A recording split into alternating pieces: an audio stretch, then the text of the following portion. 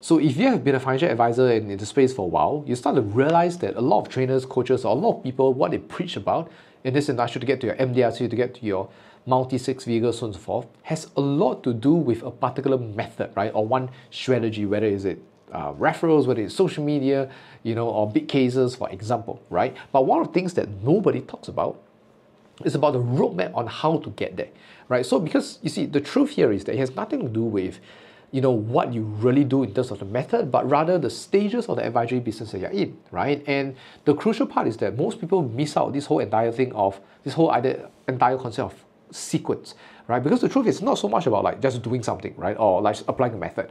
It's about allocating the right time and space to it, right? Otherwise, you'll never get the results, even after doing it for years, right? So in this video, I created the blueprint, after coaching more than 1,400 advisors with nearly 3,000 hours of like coaching in the past 4 years. And walking the path for the advisor myself, right? So this will work for any advisor regardless of companies, agencies, and even countries, because we also tested it out with people from Hong Kong, people from Brunei as well as Malaysia, right? So this will also explain why some methods, or some trainings or some courses that you've been to doesn't work for you, right? And in this video, I'll basically review the exact blueprint and roadmap to how you get from advisory business from 0 to 10, 20, 30, 40, 50K every single month. Okay, so again, if you don't know me, my name is Benjamin, and I'm the CEO of Authentic Advice Systems, where we help financial advisors basically, reach more people, make more impact, and basically, earn a lot more money while being happy, purposeful, and authentic. Okay, so I make these videos because I hope that by documenting the lessons, what I've been through and what we've taught to other advisors as well, it might really help you to make more money and progress further in this career. Okay, and maybe who knows, one day you're going to work closer with us together. So enjoy this video, use it, grow your advisory business, and make more money, and enjoy the video.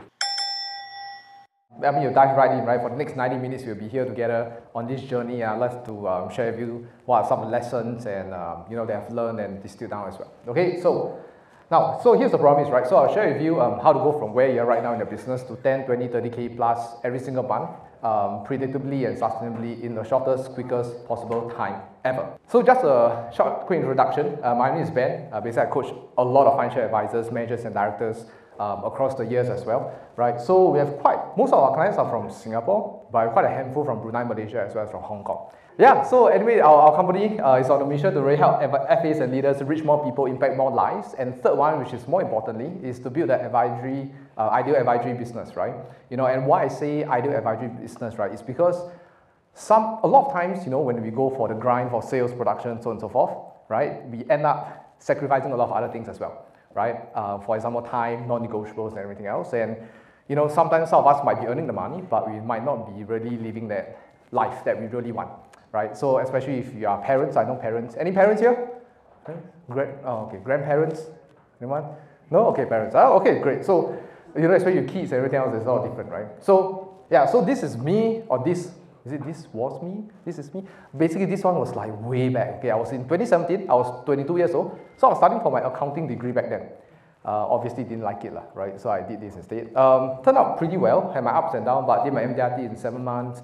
Then went up to management, and of course you have all the career talks, so on and so forth, right? Yeah, this was another training at HSBC last time. Some of you, if you guys like from Advisors Click, I think it's one of the office as well. Another one from them. Manulife, GE, and the next few photos are more of our own internal workshops they do for our clients, right? So we have like masterminds. So we had like a group, at the first time we did it was like about 30 plus, near 40 people, different advisors, different companies, agencies all coming together for 2 days in a nice hotel. This was done last year, another one as well, right? So this one's quite interesting. We have people who are 35 years in the business. Anyone more than 30 years in the business? All right, this is amazing. Respect. Right? Because after you guys have been longer in the business, you realize that it's not so much about how much money you earn in a year, but rather how long you can sustain, right? And as for the more senior ones, you guys also realize, right, that sustainability is not so much only about the money, but it's also about the purpose and whether you can do the same thing over and over again for a long period of time, right?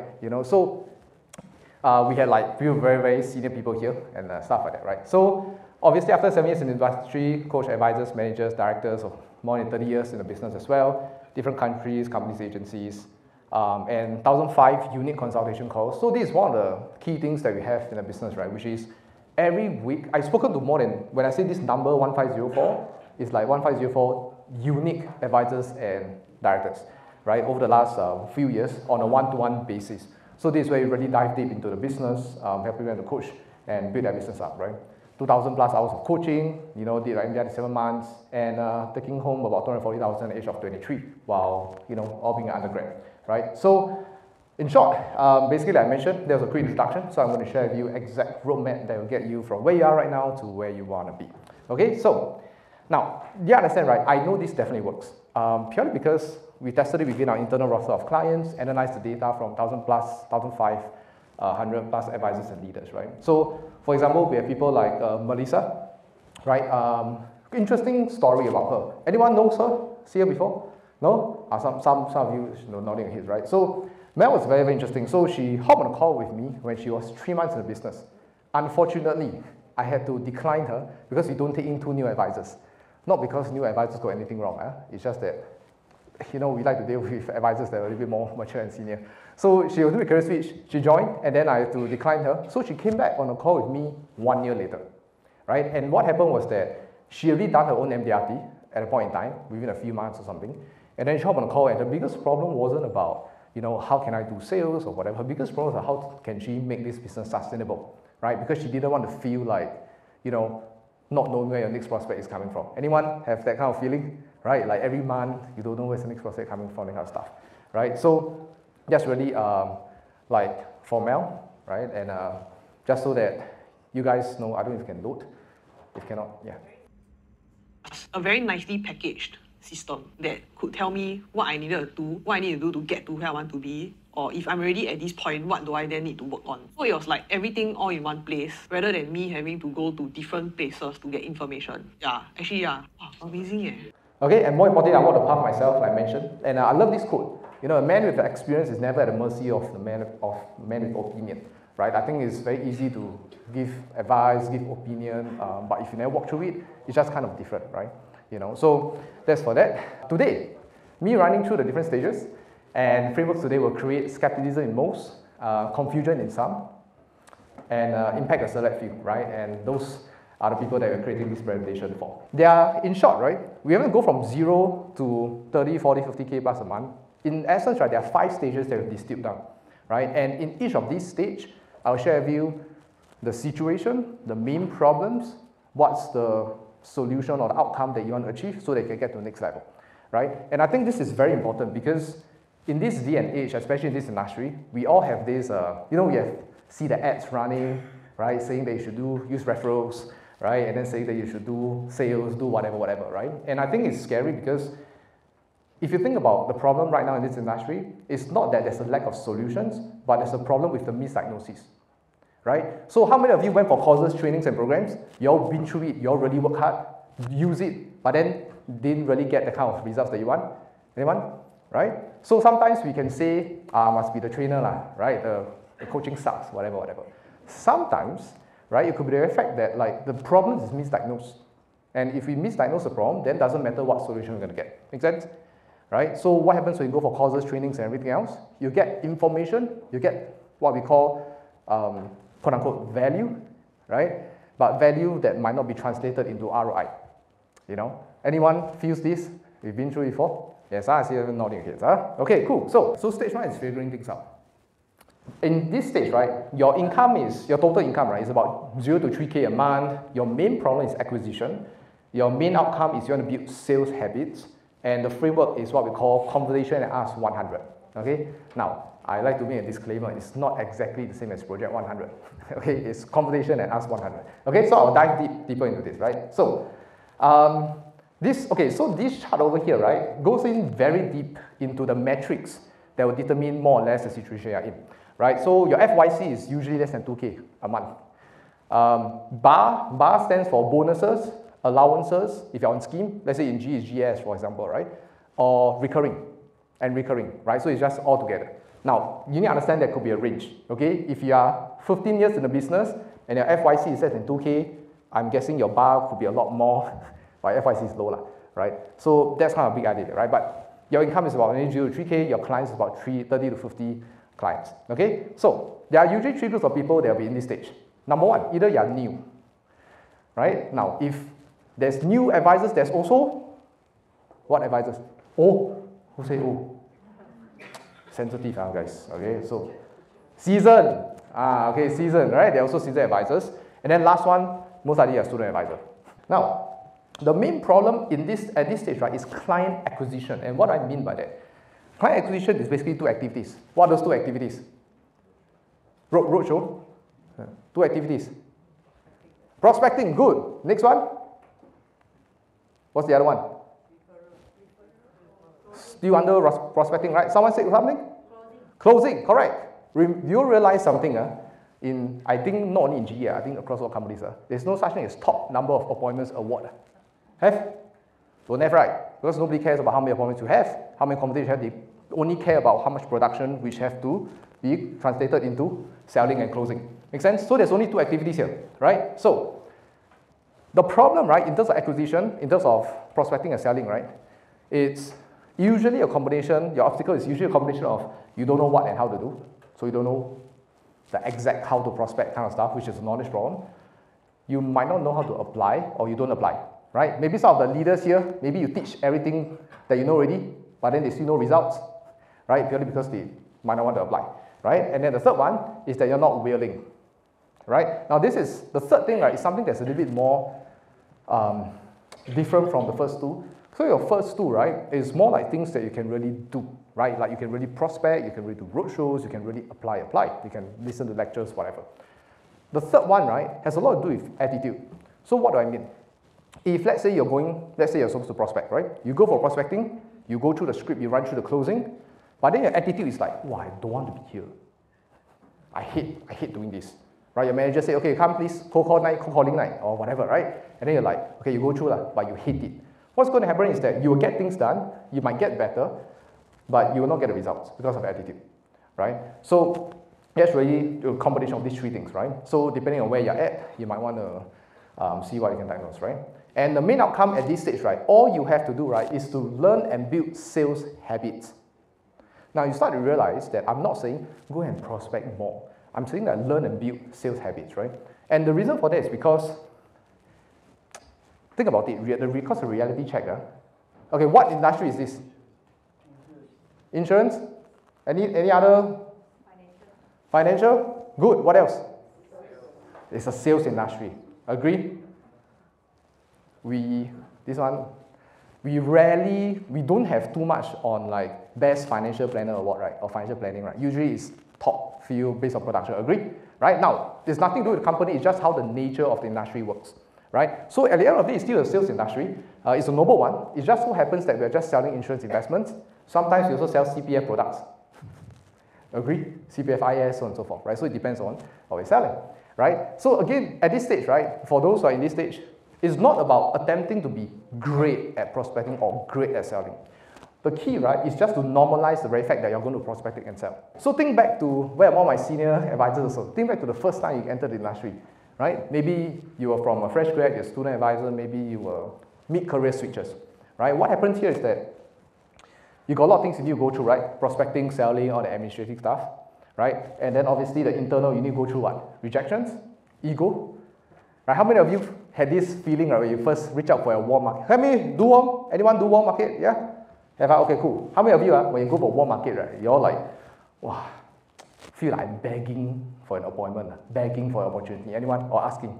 Get a kind of feeling, right? Sometimes it happens, right? You know, and that has a lot to do with the ego, the pride, and everything else that we have. So the goal is to normalize these activities, normalize the very fact that we get rejected, normalize to when you ask someone, they will blue tick you, right? You got to normalize that, because at the end of the day, what we really want to build here is identity. The biggest reason why there's so much struggle when someone first joins the industry or at this stage, right, is because they cannot let go of the past identity. Maybe in the past, you were a 10K a month corporate kind of person. You switch over here, you start from ground zero. And then you have to, hey, bro, you know, can I ask you for an opportunity to do policy review? You see, you have to do this kind of stuff, right? That's the hard part to get over, right? So you got to let go of the identity and move on to the new one, right? So his goal is to normalize. And this is, first of all, anyone want to make a guess what mountain is this? What? Mount Everest? What? First of all, I don't know what mountain is this. I just randomly got on Google. Okay? But the point is, if you see the guy over there, right? And this imagery is just very simple. So you think about it, right? As you are climbing up the mountain, right? You're climbing. What happens to the oxygen? It gets thinner. Do we agree it gets more difficult to breathe? Yes? At some point in time, when you climb almost to the top, right, that's where it gets very, very hard to breathe. Now, what most people do, right, is that when it starts getting hard to breathe, they start to go back down, right? Okay, you know what? 很难, very difficult to breathe. But the truth here is, right, you want to stay at the top for a little bit longer and let your lungs adjust to the air. And that's where you normalize the top. That makes sense? Right? So this is really just the imagery for that. Okay? I have no idea which mountain is this. Okay? So that's that. Okay? So the solution, right, if at this stage is conversion 100 plus, conversation 100 plus ask 100. Okay? Now, you will not see me telling you, okay, exactly how to reach out to warmth. I'm not going to go through that because at this stage, right, you just need to talk to people. I know I sound like your managers or leaders, right? Just talk more, just talk more, right? Yeah, but at this stage, that's really the case. Now, when you go to stage 2 and 3 later, it need not be the case, right? But at the start, you just want to have conversations and just ask, right? I've been through so many advisors and talked to them so much, right, that usually at the beginning, you shouldn't have too much of a problem with the resources they have in your agency because your leaders will most likely teach you all this already, right? But if it's not working, then usually the attitude thing, right? Or you don't apply. Okay, so that's usually the case, right? So you just need to talk, right? Now, some people ask, hey, but Ben, you just say go and talk to people. Don't need process on me. Like, don't need to, what's the script, yada, and things like that, right? The idea here is this. You think about those people who sell tissue paper, right? Do we agree? Okay, those people who sell tissue paper, well, we see them, right? Will we identify them as salesmen or saleswomen? No? Yes or no? Some say yes. Let's touch heart. When you see the person selling tissue paper, you straight away think the person is a salesperson? Most likely not, right? You know, because why? This person is just basically going around. I'll tell you, the people who sell tissue paper are really the ones playing the law of large numbers. Agree? Because as long as you ask, they'll, out of 100, at least will have one person buying one, for sure, right? Now, what makes a salesperson, what makes like you having a sales skill set, right, is that instead of 1 out of 100, maybe you can close 1 out of 10. Right? Because then your efficiency, effectiveness of that matters, right? Okay, so that's that. Okay, great. So now we have one screen. For those who cannot see, just see me. Okay, I think I'm better than the screen. Okay, go back. Okay, so that's what it is, right? So because they have volume, right? So you might need to grind out a bit at the start with my student advisors. Okay. Now this is a very important quote that I want to quote myself, okay, but I forget to put myself there, right? But don't allow your preferences to be your limitations. Now, what do I mean by that? So how many of us do we have on a day-to-day basis, we say that, actually, do roadshow, I don't feel like doing, I don't prefer to do. I rather do X, Y, Z. Yes? Right? And what happens here is that when you allow sometimes it's not wrong to prefer or choose something, it's just that sometimes we go to the extent that our preferences are also the same reasons why we are not progressing forward. Right? Who here prefers to prospect every day? No? Oh, yeah, we got a problem, right? Like, go and talk to people, make sure you get your sales in. Try going your link and then just sign up every day. Wow, you want those kind? Yeah. This kind is usually passive inquiries, right? Yeah, right? So those guys, you see, even for passive inquiries to happen, you must first do something, right? If let's say passive inquiry for social media, you need to post content, agree? If you want to get passive referral from existing clients, you need to keep in contact and build relationships. So it's still activity, agree? Right? So most of us don't prefer prospecting. We do it just because it's part and parcel of the industry, right? But imagine I say, hey, let's say, Qian, I don't prefer to prospect. Then how?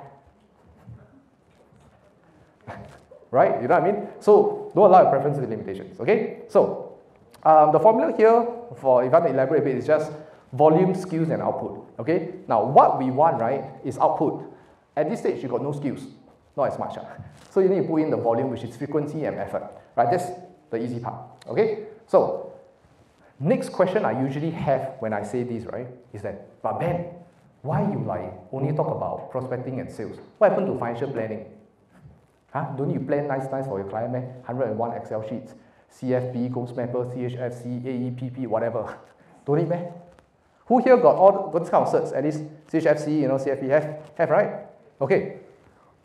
This one, controversial question. How many of you, after taking the cert, you straight away earn more money in the next 3 months?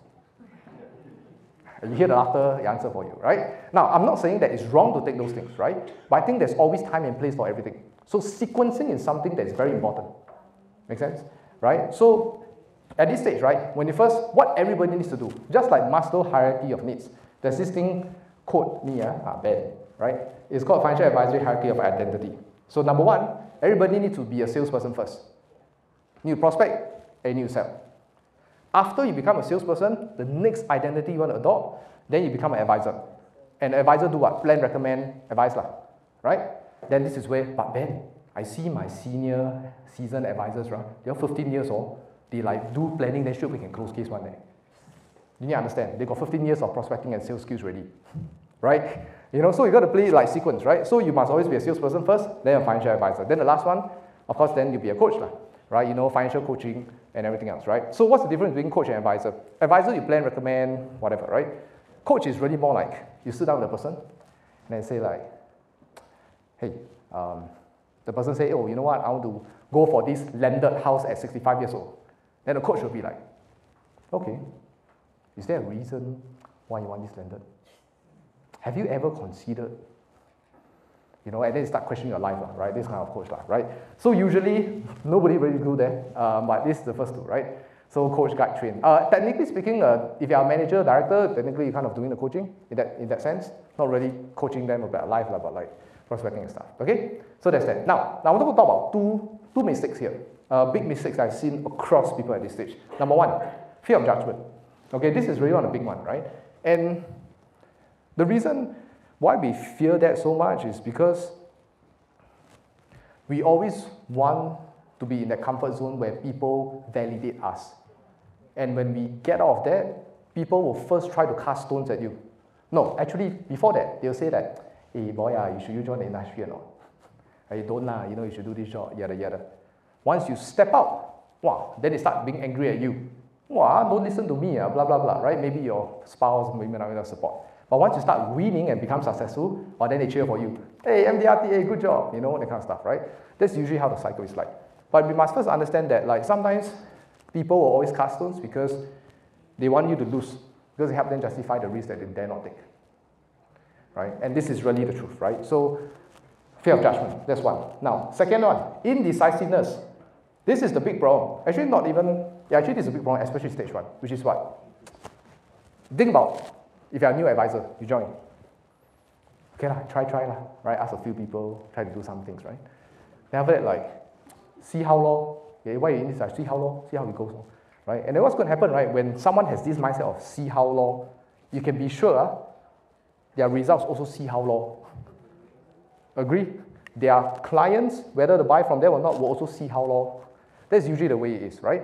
Because the truth is, if you are not decided that you want to make this industry work or make your time here worthwhile, you will never get it. So it goes back to a decision, right? And we've been through that before. Even who here came through internships? Anyone? I have, huh? Okay, cool. Now, if you are student advisor internship or whatever it is at this point in time, right? It's not necessary that, this is going to be a career for life. But rather, right, you want to give yourself that 6 months and 1 year, right, to give all your best to make sure that you really try and do your best. Because if you didn't do your best for that 1 year, how could you really say that this career is not for you, right? So this goes back to decisiveness, right? So stage 2, now this one, your eyes need to open big. Ear also need to open big, I don't know what. This is important because most people lies in this stage, right? Most are, okay? So stage 2, right? Your income is around 3 to 8K. Right, so your main problem is CPR. CPR basically means certainty, predictability, and reliability, right, in terms of the main acquisition. I'll talk more later, right? Main outcome is to streamline your sales, and the framework is called 1 times 1 times 1. Okay, so this is where, right, your FYC is 2 to 5K a month, plus minus. Your bonuses, allowances is recurring bar, is about 1 to 3K, depending on how many years in the business. Income is 3 to 8K, clients about 80 to 150. That's more or less the range, right? Now, like I said, bulk of advisors at this stage, at this point in time, you kind of like, remember when you go through stage 1 already, you kind of know how to prospect, kind of know how to sell, right? But it's still all over the place, right? And you try to experiment. Do cold call first. Cold call don't work, do warm. Warm don't work, do lead gen. Lead gen don't work, do roadshow. Then after that, hey, screw this, let me do referrals. Right? Then the prospect don't give referral. then you also sucked up, right? So you're just trying a lot of things, right? Go for courses, workshops, programs to see what suits. Yeah, some of you will achieve MDRT at this stage already, right? You probably wouldn't if based on last time, but now you do because like it's discounted on something. So that's kind of like the stage. The problem, right? I have advisors come on the call, right? Already MDRT, and then I ask like, okay, so what help do you need, right? And then they're like, wow, I don't want to feel like I got lucky, right? Because their first couple of years is just grinding out, trying to get MDRT, right? Then next year you also don't know, they don't know like exactly how to replicate the success. So it's usually the case. This is where you obviously keep thinking where your next prospect is coming from, right? So you see the difference. Stage 1 is, I don't dare to talk to people. I got a lot of people, but I don't dare to talk to them. Stage 2 is, I talk finish already. Then what's next? You realize? So that's usually kind of like the route. Okay, now main problem is lacking CPR, which is basically consistent, predictable, and reliable. Now this is one of the most important things that you can ever pay attention to and care about if you really want to get past the MDRT or like reaching MDRT to begin with, right? So the problem right now, right, is that I want you to imagine you got a lot of methods, right, because you're trying out. And then what happens here is that every single bit of those methods will give you a bit of results, right? Referral give you a bit. Warm also give you a bit. You do social media. Who do social media? Post some content, also get a bit. Everything kind of get a bit, right? So that's the problem, because when everything is a little bit, right, you're splitting your attention and time across all 3 to 4 different, 5 different methods. And when you do that, you are unable to master the skill sets, right, of one particular method. Then your commission look like this. So your main outcome at this stage, all you need to do is to streamline your sales. Streamline your sales. Let me explain what I mean by streamline your sales.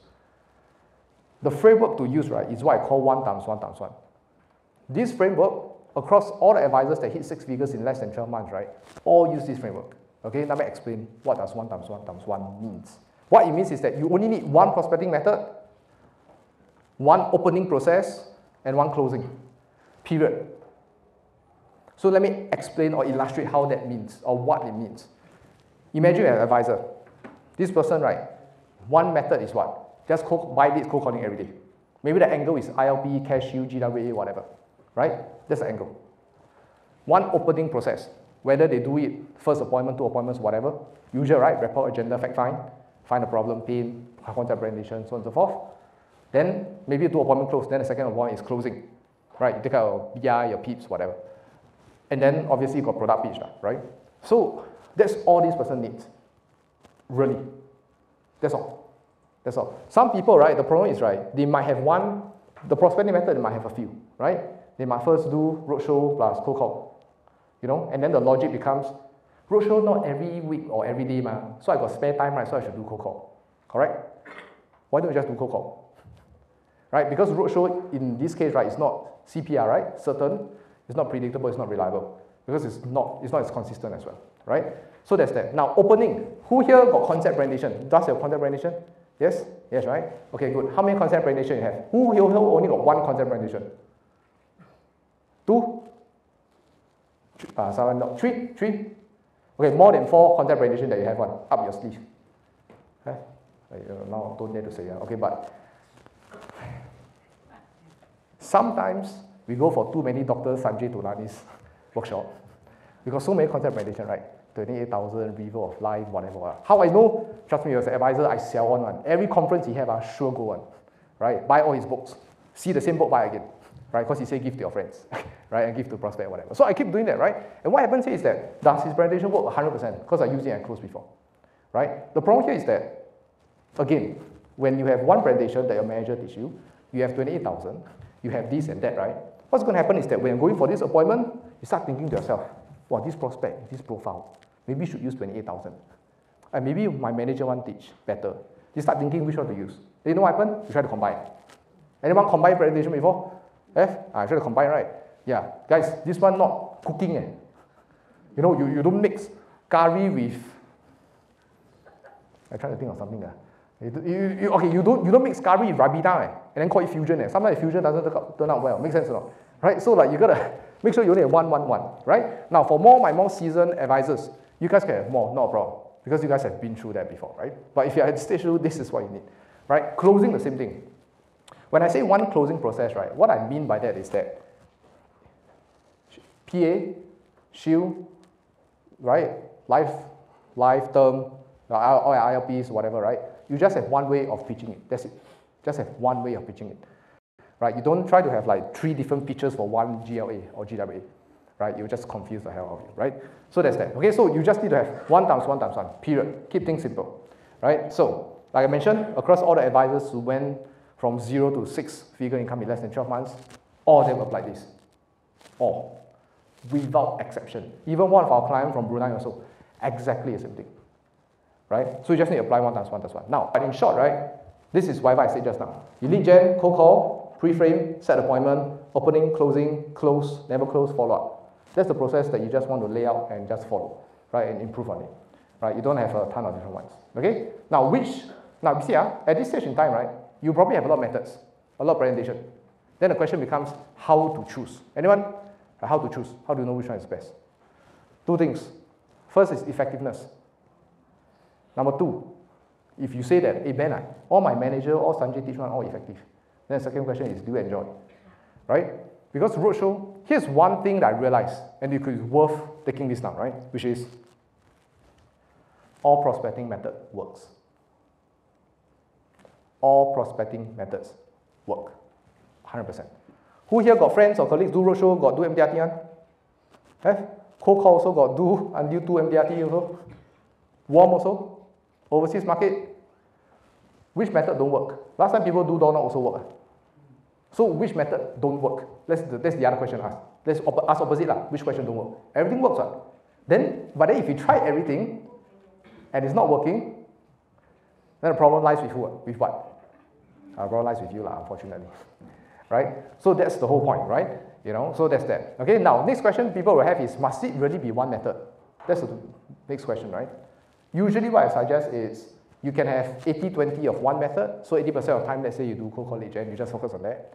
The other 20%, I usually will pair up a method that's more longer term in nature, or a method that I want to transit towards to. What do I mean?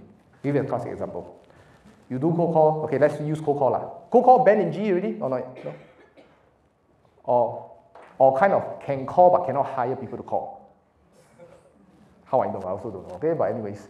Right, so basically, let's say I'm doing cold call, or whatever it is. I cannot be calling at 9 PM also, right? But I'm hardworking, so I've got time. At night, what I'll do social media, right? Do some content here and there. Because content, everybody, who here post content on? Have? No? Okay, cool. Have, okay, cool. If you post content, right? Who here agrees that you don't get a passive inquiry straight away, one? You don't, right? Maybe take 1 month, 2, 3, 4, 5. If you do it well, maybe 4 to 6 months. Then you start getting passive inquiries coming in. What does passive inquiry sounds like? Hey Ben, I saw your post on this.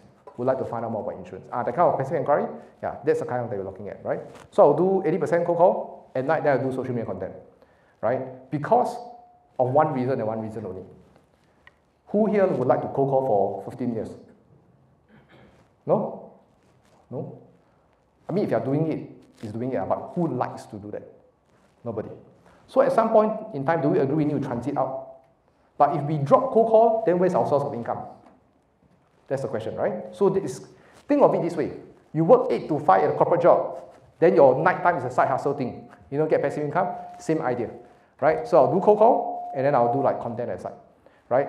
So that's usually how I do it. Or sometimes some people want to do cold call, they also do warm at night, right? Because they don't want to do cold call, but cold call is merely a stepping stone, right? For them to earn some money, which is needed.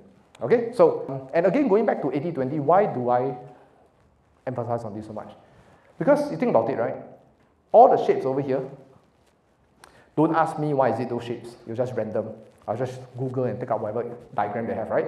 But basically, you have what? Meetings, correct? Trainings, prospecting, presentation, closing, product, appointments, clients. All these things need to do one, correct? Every day. Then your meetings, got how many meetings? Right? Agency, team, manager, peers, project, outing, gyapa. Right? And then guess what? Trainings, you got so many things. Right? Product training, platform training. Who likes to do R&R? And ethics. You know the MCQ? I don't know if you say MCQ. Right? You still need to go through that, right? Sometimes maybe you all go for what? Estate planning, DISC, anagram, whatever. Prospecting also got a lot. Presentation also a lot. Closing. Assume close, secondary close, 3 option close, big picture close, brief framing close, ABC close, underwriting close. Right? Then you got product, so many different products. Now got what? index, UL, yes, something like that, right? Yeah, so you got so many things, right? And then you got so many clients, A, B, C, D, E, F. I don't know why you keep F clients, right? But I'm guessing it's either they are orphan or they bought something that like a PA plan, right? That's usually the case. So you got so many things. Agree? Can you imagine how you handle this? And we have not even talked about what? Your personal life. This is just business. So it's a lot to handle. So what happens is your time attention becomes like this. And what you really want is to be all directed towards one goal, right? Which is 1 times 1 times 1. This is what it means to be doing less is more. Make sense? Okay? So that's that. Okay, now mistakes over here. Oh, this one, dangerous. Oh, this one I had to even do a YouTube video on this, because it's so dangerous. It's called shiny object syndrome. Shiny object syndrome. Okay, now, because when you're at this stage of like earning okay money, maybe 3, 4K a month, yada yada, right? The belief in the head is the more I have, the more results I get. If I do warm, give me 2K FYC a month. If I do cold, give me another 2K. If I do referral, give me another 2K, I should do all 3. That's the mindset, right? And what happens is that, of course, like I said, you see a lot of ads and everything else, then you click, right? Click, click, click, click, and then like end up buying a course or whatever it is. Anyone see my ads before? Recently got see that one, the running one? Guys, I tell you, that one was, you all never see it? Okay, never mind. You follow my Instagram, later the ads will retarget you, okay? Well, that was a tiring one because of the treadmill running, Yeah, okay? But anyways, that's that. So shiny object syndrome, right? So focus. Because remember, at the end of the day, and this is something that is so profound, so simple, but yet has so much profound impact on my life, right? Which is this. Who here have goals in your life? Like GOAL, goals. Have? Money, family, have, right? You understand this. If I give 5 minutes of my time, or 10 minutes of my time, and attention to something else that's not serving me towards my goal, what I'm essentially doing is that my goal that's supposed to reach at 40 years old is now 40 years old and 10 minutes later. That makes sense? Like it's 10 minutes later. So for every 1 minute you give to something else, we are pushing back our goals if it's not serving us. So it's like, you look like this. Okay? Again, I Googled it.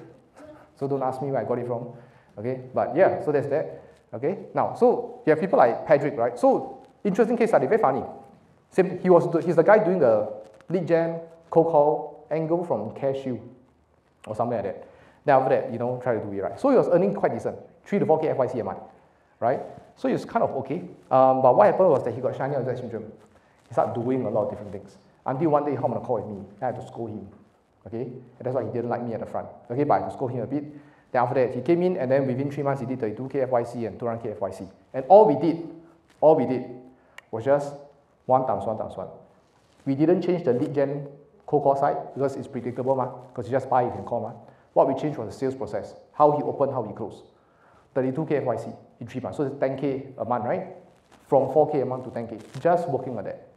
Right? Because that's where the bottleneck is, right? So I think if I'm talking about production wise, I think about maybe close to 200 plus K in the span of this 1.5 years. Yeah, 200K FIC. I feel great, definitely. Like, money is everything sometimes. But I feel like, money comes in, but my priority is always to help and value add clients. Of course, we have to sacrifice something for like things that you want to invest. So of course I do pay like, a amount of money to invest on myself. But in the end, the return was so much way more. And not only it gives me monetary benefits, but it also builds me to be a stronger person, and also knowing the fact that I can value add my clients rather than just product selling. I would say no regrets. At first, I was so dubious, like, this guy, this band scammer and all. Come on the call, just say like talk, because, with COVID happening, it's just Zoom. So it's kind of skeptical. Basically, he came on the call and then he's basically, I go on the call, I talk, right?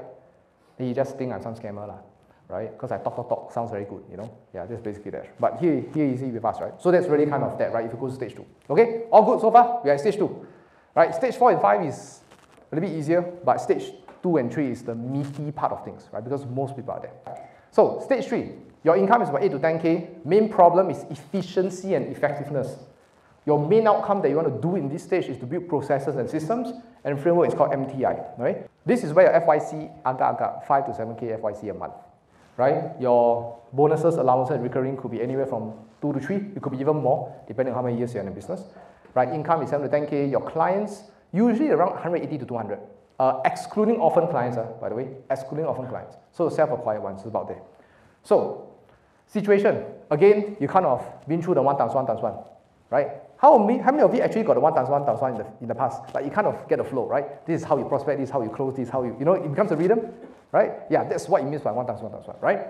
So you really kind of know that. Most likely you should be MDRT already, depending on standards. Take home maybe 6 figures a year. Now, problem is this, but you're working long hours or your breakthrough is capped, right? Now, if you are 10, 15 years in business, most likely that's not the case. But if you are like first few years coming up and rising, right, that's usually a problem. Your calendar's packed on. Like 20 appointments a week, you pack back to back. And sometimes you want to, what do you call it, double book your own calendar, right? You know, just in case someone cancels, that kind of stuff, right? So that's that, right? Main problem, like I mentioned, is low effectiveness and low efficiency in the entire business, right? Now, what do I mean by that? Okay, so let's talk about effectiveness first. So effectiveness is the degree to which something is successful in producing a desired result. In short, in our context in this industry, I just call it output, right? If I go for 10 appointments, okay, how many can I close? If I can close 7, that's good output, right? If I close 1, then it's not good, so it's not effective, right? The second one is efficiency, which is the quality of achieving the largest amount of useful work using as little energy, fuel, and effort. In short, inputs. Make sense? So efficient means you go for appointment, 10 minutes close one. Yes? Yeah, efficient as compared to 3 hours, right? Effectiveness is like, instead of closing 10%, you close at 50%. That's effectiveness. Now, something can be effective but need not be efficient. Let me explain what it means. You can close at 50%, let's say your closing ratio for co is 50%. But then you take 3 appointments, and each appointment is 3 hours each. You realize it's effective, but it's not efficient, right? And vice versa. So what you want to do is to do things better, and better is just, you know, this effectiveness times efficiency kind of thing, right? So when you do this, you buy back time and you gain leverage. I'll show you some benchmark that I've seen across the industry for cold and warm. Would that be helpful? So you kind of know where you guys are at, Okay, good. So let's talk about cold market, specifically cold calls. Whether is it random cold calls or buy leads kind of cold call, buy leads plus call, your show up rate, industry benchmark, 50%. So every 10 appointment you set, or your telemarketer set, right, only 5 will show up. The other 5 will fly plane. What you want to do, bring to 70, 80%, right? And that's really, you don't use SAM pre-framing and everything else, but that's usually the case, right? Closing ratio for cold, anyone want to make a guess? If you do cold call lead gen, anyone been there before? What's the closing ratio on average? Say again? Anyone? 10? 20? 20? No? Less than 10 now, okay. Yeah, you do warm or cold, usually? Do cold, yeah. Right, so for cold, right, average, you want to be about 20 to 25% average, right? If you can do that, you can do 20% you're considered okay, right? So that's kind of a big idea. Now, if you do warm, depending on how big the case size, right, you know, that's also another factor. But if you do warm, back then when I do warm, like 70%, 80% closing, regardless of case size, whether it's a 10K, whatever, like average is about 70, 80%, right? So you can get to there if you want to. But most, from what I've seen from our own clients before they join, probably about 40%, 30, 40%, that's more or less the range, right? So that's that, okay? Don't ask me about roadshows, because I only did roadshow once for my team last time. It was a 3-day thing at Expo. Anyone been to Expo? No? What Baby Fair. I tell you, the only thing I remember from Baby Fair was the Burger King nuggets, because I was so hungry. Yeah, that was 3 days, you know, that was there, right? So there's like roadshows, I don't know. But roadshows, the more effective way to do roadshows, the old way is what? Old way is get a person sit down, try to close, right? The new way that's way more effective that we've uncovered, right, is you get a person to sit down, do some concept or whatever it is, then you set the next appointment for that, right? That's a more effective way that we realized in the last few months, right? So that's that. Efficiency factors, number of appointments, yeah, you know, who here do more than 5 appointment close and your premium case size is not even like huge, like not even 100K kind, no? Okay, no, okay, good, okay, okay, duration, take it ask someone duration appointment. Now, I want to share a story.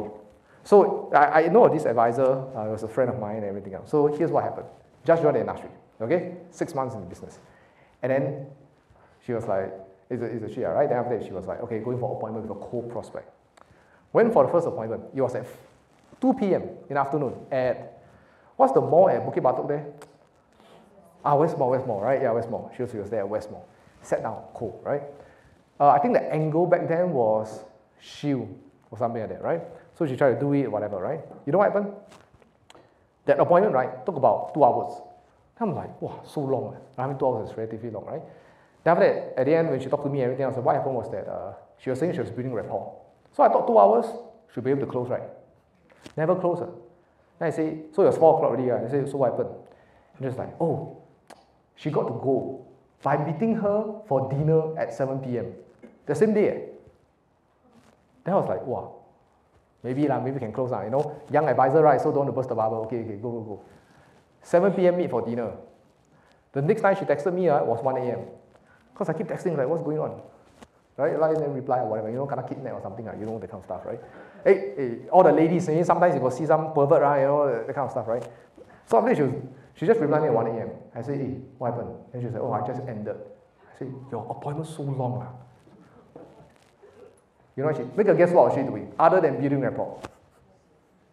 Huh? Chit chat, there's dinner, right? Okay, cool. Anything else? Hey, she watched show. She watched movie with the prospect. This is true story, I'm not kidding you. She was like, oh, cause the prospect, you know, she very nice, she mid-40s, you know, she very nice, whatever. She asked me to watch movie. And they book. I'm like, okay, never mind. Important question is, got close or not, right? That's the important question, correct or not? Got close or not, right? Maybe you see, if you got close, maybe you shield maybe $200 plus minus, you get popcorn, movie, and dinner. Okay, what? Right, good deal for a new advisor. She said, never. And then I say, what's the objection? She said, let me think about it. Yeah. Anyway, until today, 5 years later, she probably never closed that one because I never hear anything already. So that's basically that, right? Now, agree, not efficient, right? Some of you laugh, but some of us been through that before. Agree. Talk to prospect 3 hour one. And it's not even a catch-up appointment. It's an opening appointment by talk for 3 hours. Okay, after a while, you're like, hey, this is not a good use of my time. Agree? Right? I mean, 3 hours, if you are charging on an hourly rate, it makes sense. You know, but we are not. Right? G doesn't pay you all $300 an hour, right? If $300 an hour, we all agree, you probably sit down 5 hours a day. Talk, right? 1,500, then every good money, right? Yeah, you wish. Okay, you all do your sales. Okay, so main outcome, like I mentioned, the build process and systems. Okay, so this is, okay, serious now, so that's that. Now, here's the thing, if you don't track, you don't measure, you can't manage. If you can't manage, you can't control. If you can't control, you can't improve. And if you can't improve, you lose money. So think of it this way. If your closing is 30%, you meet 10 people, you close 3. By right, you could have closed 6. This means that you're losing out these 3 every single time for every single 10 people, right? So you're actually losing money. Now, just a show of hands, who would like to track their numbers? Not the FYC numbers, not the login to see the portal and then, no, but like your calling tracker, everything. Anybody likes? No? No, nobody likes, right? Nobody likes admin work, right? It's funny, I had this director telling me that, I said, hey, how you giving your support to your team? Oh, my team just asked me to hire PA so I can track everything for them. And I'm like, okay, cool, you know? Good support, all the sellers don't like, okay, good support. Okay, so that's that. I think someone said this. Let me think. Is it James Clear, Atomic Habits? I think I was saying like, you do not rise to a level of goals, you fall to a level of systems, right? Now, that's James Clear said the first 2 statements. I said the third one, okay, which is, you build processes and systems to uncover what is working and what is not working. Now, a lot of people think that, oh, build process and system, or, you know, blah, blah, blah. No, it's really check what's working and not working. Because when you go for appointments, right, if you go by fields, what happens is, this appointment, say like this, next appointment, you change different. Then how do you know what's really working or not?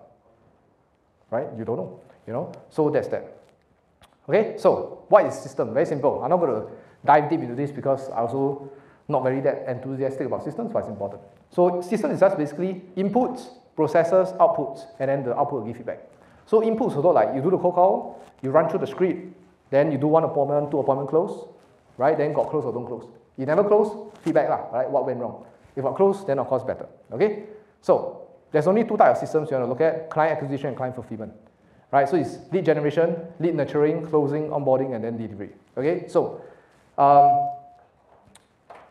for those who are doing warm market, you don't need to quote unquote generate more leads.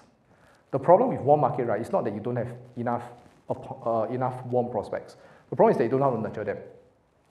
That makes sense? So what I mean by this is very simple. Remember we first started project 100, so you reach out to all your people, right? Let's say 100 people, 20 will meet you, 10 will buy, confirm will buy. because they buddy. Once you reach out to people the last 5, 10, 15 years never talked to kind, you use the same approach, it's kind of hard, right? So that's where the problem is. So you actually have leads, you just don't know how to approach them or don't know how to nurture them. Then usually, you know what happens? Once warm market, quote unquote, dry out, then what do? There's only two paths. Either you do cold or you ask for referrals. That's usually the way, right? Which is a whole different problem altogether, right? But that's kind of like the idea, okay? But anyways, so you want to apply the MTI framework. Okay, this is a solution. So if you are already at this stage, step number 1, please map out your process, okay? Number 2, track the results. Number 3, identify bottleneck, okay? So now at this stage, you guys are thinking, wow, man, I hate all these things. I cannot. Well, you can either ask your director to do, or you can ask us to do, right? But anyways, these are the MTI framework, right? So map process will look something like this. So this is what I do for our own clients when we map out the entire system of opening, closing, right? Even the opening, do you fact find? When do you fact find? If they fact find wrongly, then what do you do next, so on and so forth. Okay, some of you might not see, but don't worry about it. I'll give you guys a copy of it, right? So that's that, right? Another one, like for example, asking for referrals. When do you ask for referrals? What kind of referrals do you ask? Right? Because you need to understand, right? Who asks for referrals as a method? Yes? Some of you, okay, cool. Now, if you do referral asking, depending on which appointment you ask, the way you ask is different. And why they give is also different. Let's say it's a 2 appointment close. Opening, closing, then become client, okay? Let's say that's the case. If you do opening appointment, you ask for referrals, people will give you the referrals because of the value that they had in that same appointment, not because of the product they buy. If you ask after you close, after closing you ask, they will give because they felt like the solution, whatever, impacted their lives, whatever, right? Now, when the third one is once they become clients, right? You ask them for referrals. Who here go back to existing clients, makan halfway, take out feedback form? Anyone? No? Because that doesn't work as much for existing clients. Because existing clients, the reason why they refer is because of the depth of relationship more than the work that you do. So if you think back to your clients, right, the people who usually give you passive referrals, the one that kind of like, hey, you keep referring one, are usually people that quite like you and kind of closer together, right? So a lot of people think that when you ask for referrals is, oh, I must be a professional advisor, right? Do policy review, do whatever, take out ghost mapper, right? Now that's important, but the relationship is the reason why people refer. So again, going back to your processes, you need to know exactly what's working, what's not working, right? Now, I'll show you guys a real example. Once we go through this, you'll know exactly how it makes you more money. First, you run the ads, correct? You call marketer, hey marketer, can I buy leads or not? So either you buy leads or they charge you 6,000 for setup fee, then what, retainer, something like that, right? I know, because most of the marketers that you know in this industry are usually my friends or acquaintances. Okay, so that's usually what they do, right? Then they'll send to a lead form. You know what's a lead form? Lead form is, you know, the Facebook ad come out, right? You swipe, then straight away your details fill in already. Those kind. It's a very simple form one. That's a lead form. Lead form already, guess what? You get the lead, you text or call them, right? Call them, set appointment, then first appointment, second appointment, close, then become clients. Okay, that's usually kind of like if you remember the process. Okay, now, this one, everybody can, Next, whatever I'm going to show you in red are the metrics that we need to track. Okay, so if you guys are wondering what is CPL, CTR, CPM, whatever, right? This one, don't need worry. This one is your marketer's job. CPL, some of you might know, it's called cost per lead. So, you know, if you spend $1,000, you get 50 leads. One lead is $20, right? So it's called the cost per lead. So we have to track that. Then second is what I call lead quality. Now, lead quality is usually a problem with marketers running ads because what I get and I hear from other people, right, is that they buy the leads or they run the ads, right? They get the lead. And I say, hello, is this whatever? Then some Indian Bangladeshi construction worker reply. That's some of like the reason of what happens. Some of you laugh because you know that's true, right? And that's the case, right? So that's usually a lead quality problem. Now, I'm not saying you cannot sell them. I'm just saying that like it's not a market they're looking for, right? Then after that, you want to check show up rate. Are they showing up for your first appointment? Are they showing up for your second appointment? Closing ratio, and then your case size. The red color ones are the ones that we, in our own business, when we coach our clients, right, this is exactly what we track, right? Because, remember what I said just now? If you can track, means you can measure. If you can measure, means you can improve, correct? So here's the improvement part. If I want to improve on my cost per lead, so let's say each lead, each name I get is $100, very expensive, correct? So what can I do? I need to change the angle in creative, right? So for example, let's say, because I run ads myself, right? So the one that I do running, I don't know if you guys saw it, okay, go and see. I'm running on the treadmill or whatever, right? Yeah, that one decrease our cost per lead, right? So that's one thing. Now, this one you cannot control because your marketer is one doing it. So go and find him or her, right? So that's number one. Number two, okay, lead form, I skip that, right? Because the lead quality, very hard for you to control. The only time you can to have better quality leads is you need to do the complicated website thingy, you know what I mean? They opt in, then they go to another page, then the page got video, apply for something, you know, that kind of complicated one. That's the only way you can increase your lead quality. But that one expensive. I have a friend, very well known in the industry, like in the marketing industry, right?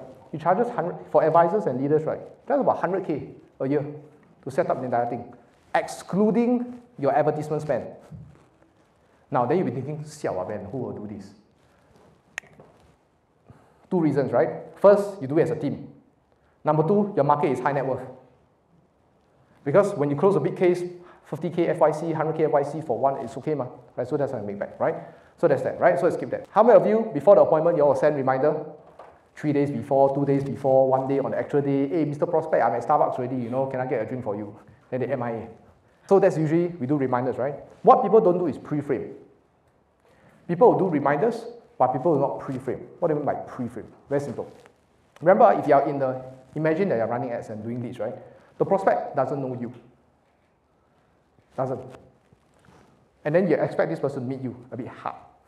Even if you are selling freebie, gift box, $5 Grab voucher, even if you are doing that, it's very hard for them to show up. So what you do with pre-frame, right, is maybe what we do is we send like pre-frame material decks, so on and so forth, and then we talk about exactly who you are, what you do, why you do, a whole lot of testimonials, what you're going to get out of the session with you, other than the gift voucher, so on and so forth, right? And we make sure they read it, right? And then this increases show-up rate, right? So that's basically what we do for show-up rate.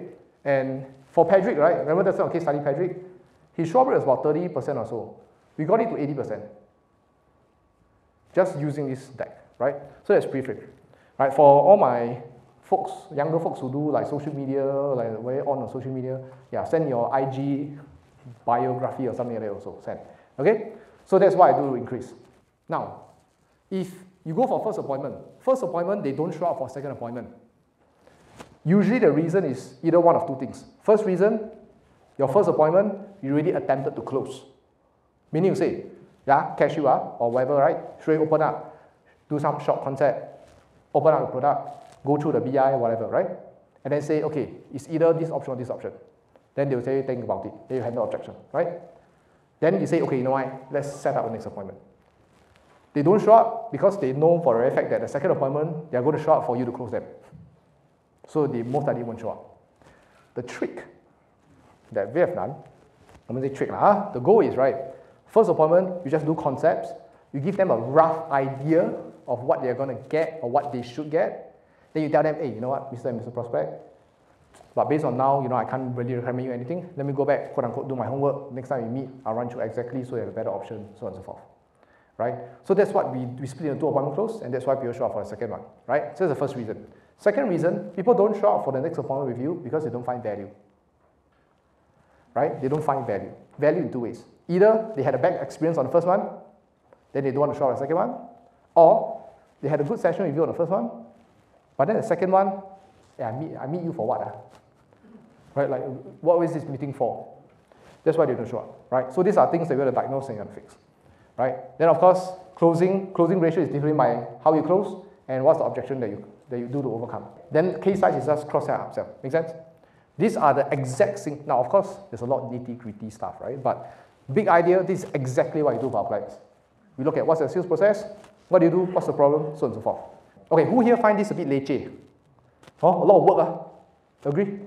A lot of work, Okay, good. So, hopefully the next few slides will incentivize you to do it better. Just imagine that 10 appointments that you set, 3 will show up. So show up rate is what? 30%. Agree? If we want to change the show up rate from 30% to 60%, my question to everybody here, what is the percentage increase? The truth, right, is that it's 100% increase. Because if you do the percentage, I'm not going to do the math, okay? But you get the point. It's 100% increase, right? Because you twice. You realize? You see, every 10 appointment is 3, right? Now it's every 10 appointment is 6. Technically, it's twice. So you realize that if we just keep everything else constant. Everything else. You only change the show-up rate. You just 2x your production. Make sense? Do you realize it's actually that simple? Yes, it's leceh, but you think about it. If I just get more people to show up, I don't need to keep buying more leads. I don't need to try to close better. I just need them to show up, and I just 2x my production. And you guys can understand, this is only what? This is only one factor. Realize? This is one factor, the reminder and pre-frame. We haven't talked about closing, we haven't talked about the upsize and cross-sell of cases. If we do all of that, that's how literally Patrick went from like 4K to like 10K a month, because we did all of the things accordingly. So this is how you increase your production without buying more leads. Next time you see my ads. I used to run an advertisement 4 years ago. And the first line is, hey financial advisors, what if I told you that leads are not the problem? Because everybody always assumes leads is the problem, right? Is it really the problem? For some, yes.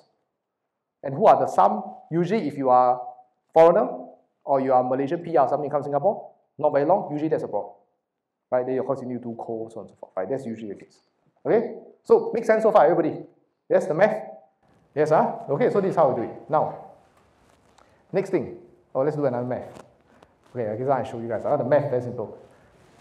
If you just upsell every single appointment from today onwards, just by 10%, this is what happens. 30K, you earn another 3K more. If you're earning 50K a year, you get another 5K more. 70 to 7K or 100K is 10K. FYC. Excluding all the bonuses, recurring, referrals, and so forth. Make sense? So if you can just upsell, you get more money.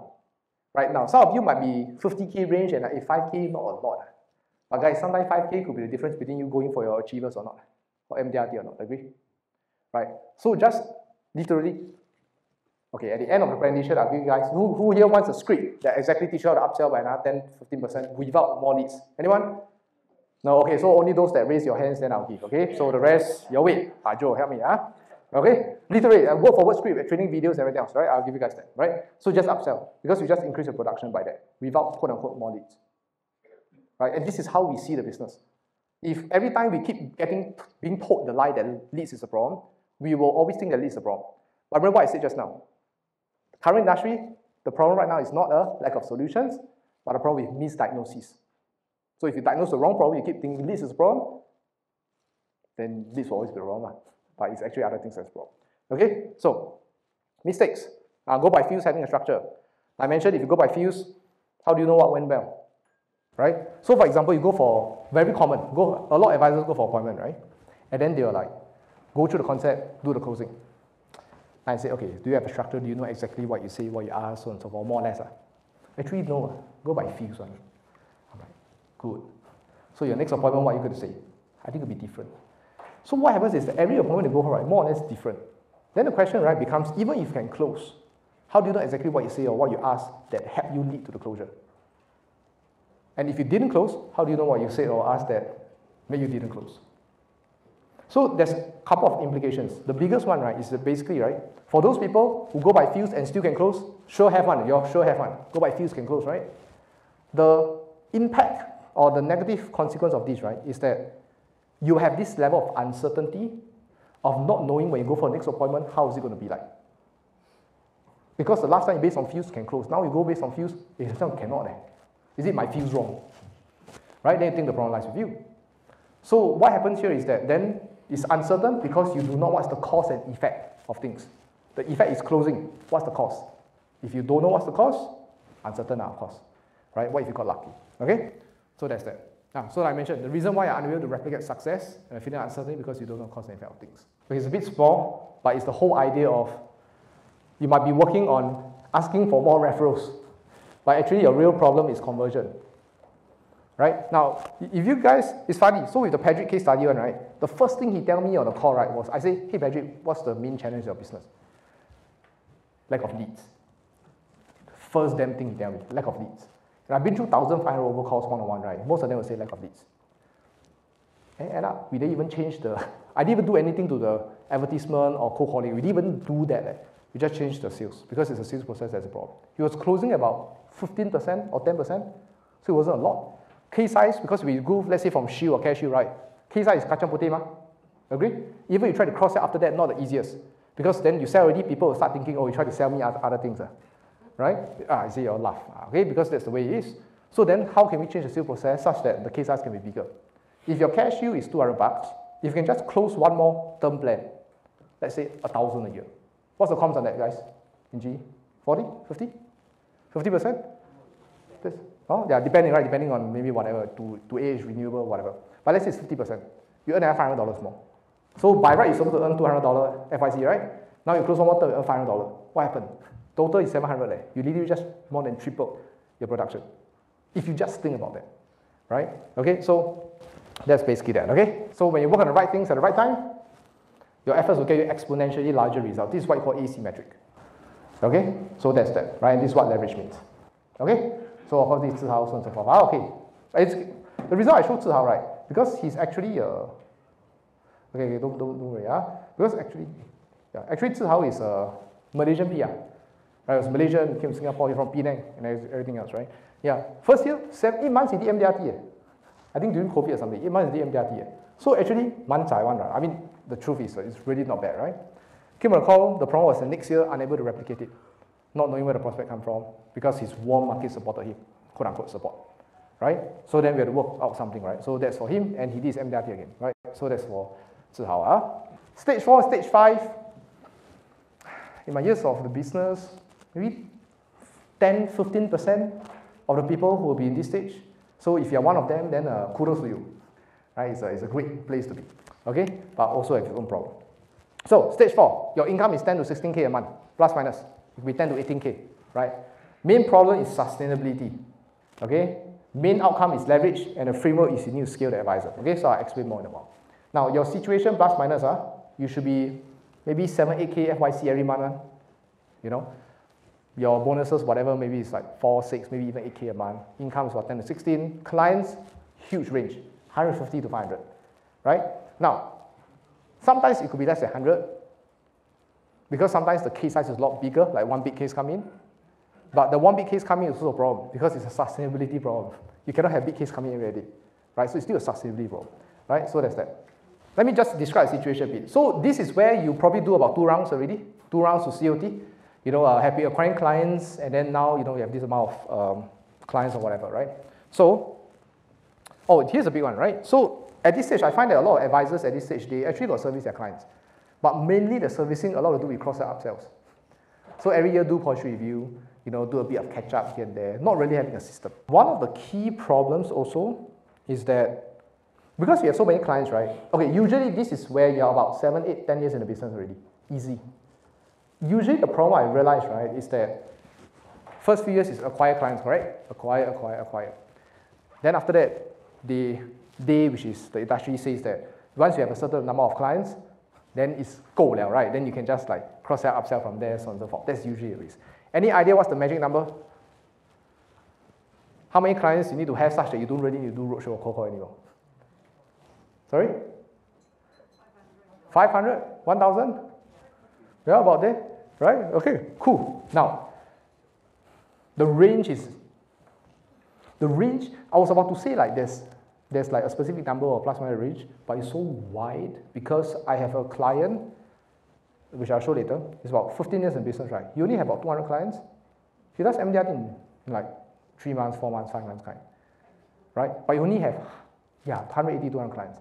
As an advisor, same, another person from another company, 900 clients, of which 300 is often, so it's 600 lah, right? Doing cold call. You're thinking why, right? Yeah, the problem is because his existing clients, he already, quote unquote, don't quote me, just quote unquote, in Chinese, 几竿了. Anyone feel it? Right? You keep going back to here's the symptom. You go back to existing clients, say, hey, we should do a review, good, long time no see, whatever. Blue tick, or they don't reply you. Right? Or even if they meet you already, you also think to yourself, sell finish already. Ask for referral, also ask finish already. Right? Then how? That's usually where the problem is, makes sense? Right? So this is where most people are at, because once they have the clientele base, right, they're able to sustain the income because they go back to existing clients. The problem is that once you do that for a few years, 2-3 years usually, you start to face this, what I call, this one can quote me, it's called policy review fatigue. It's called review fatigue because people sian of you going back already. Right? Not that you're doing a bad job. I need to put a highlight this. It's not that we are doing a bad job. It's just that every time they see your name, they associate your name with meetup. Meetup means money out of the pocket. That's literally the association. You all laugh because I say the more senior one, y'all can ask the seniors later because it's true. Right? So that's basically the big problem over here. Right? Then of course, like I mentioned, the people who are here is either you're high achievers. If you are like here in the first 3-4 years or even 2 years, right, you're considered quote-unquote high achiever. Or usually you're longer than business, 7, 8, 10 years usually and above. Okay? So, main problem is sustainability in 3 areas. Number 1, time. Okay? Because you're so packed, right? And then plus you got family, you got personal stuff, time is packed. Number 2, which is something that nobody talks about, is actually energy. Now, we all hear and talk about time management, agree? Or manage your time properly, whatever. But who here agrees? 8 a.m. in the morning is different from 8 p.m. at night. Same time, but energy level different. So then what we really need to care about a lot more is about energy more than just time. Right? Because the problem with time and the concept of time, right, is that time is linear. 8 to 9, 9 to 10 is the same 1 hour. Energy is not linear. And when we try to work and prospect and sell and go for meetings as though we are linear, that's where we have burnout, crash, and feel sian, demoralized. Why am I doing this? Then after that, let's say you're earning 10K, you tell your colleague, oh, I'm very stressed, very burnout. They look at you, you earn 10K a month, you tell me you burn out. You don't want to do this anymore? You want to go for a 3 months vacation? I see, think you're crazy. But that's really usually the problem. Make sense? Okay, so time and energy. Okay, last one is method. So method is kind of linked to time and energy. But just read, so for example, if you're on your 12th year, you try to do roadshows. Do you agree you have a problem? You got a lot of time, but your energy cannot. Right? That's the truth. You know? So that's usually a problem, right? So something in 3 areas. So the main outcome, the thing you want to do in this is to gain leverage, right? And leverage is basically get more units of output, right? More than every unit of input, right? So that's usually the case. I can't remember which Stoic philosopher said this. I don't even know how to pronounce his name. But basically, he said, give me a lever long enough and a fulcrum on which to place it and I shall move the world. Who taught physics? Yes? Yeah, how physics works, right? Okay, so that's basically that, right? So you want to have leverage. Now, solution is to scale the advisor. What do you mean by scale the advisor? Now, there are a few areas to scale the advisor, and I'll explain it in the next few minutes. So number 1, if you're at this stage, the first thing you must always do is to hire. You must hire. This is the first thing. Now, of course, after you eliminate a ton of things that you waste your time on, for example, like social media, then you start hiring. Okay, because if you pay someone, you say, if you think about it, if you hire a PA or whatever, that you pay, let's say, $15 an hour, just for you to use 1 hour of social media, then you think we lose money, make sense? Right? So you have to eliminate stuff and then make sure you hire. Now, some of us, let's say, this is usually for advisors that are relatively big on social media. This is where usually they will hire like content manager, freelancers, virtual assistants, so on and so forth. Right? Now, I'm not sure how the insurance company rules are, but I don't think you can hire virtual assistants from Philippines to help manage the admin stuff, right? I doubt so, right? Because you need to sign form or whatever, right? So, usually get a personal assistant. Funny story. Every time I talk about hiring someone, those who never hired before get excited. Those who hired before, I say laugh. Right? Then you think that I'd rather do it myself. Why? Agree? Those who hired before, either you teach them, then they F it up, or then you end up have to handle yourself, right? Or number 2, they do a good job, then they quit 3 months later. Because you're paying them $8 an hour. Right? That's usually a problem. Make sense? Okay? So that's a hire. But that's a different problem altogether, right? It's a hiring and training problem. But number 1 is always to make sure you hire. That's the first thing.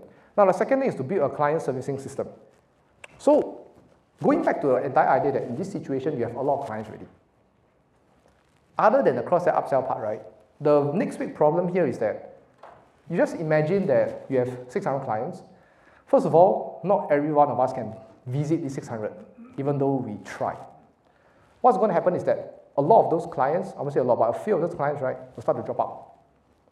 So what happened is that on your CRM, they are a name and contact to you, but to them, you're not their advisor anymore. Right? Thank you, man. Yeah, she validate my point. Okay, so that's usually a problem. So when you call them, it's almost as good as they just leave you, you know, like you got dumb in a sense, right? So that's usually a problem. So what happens, right, is this. So when people have a lot of clients, let's say you measure a bucket of water, there's a hole that starts to leak. Everybody starts thinking, more, just pour more, pour more, pour more. Remember what's the problem? Time, energy, and method.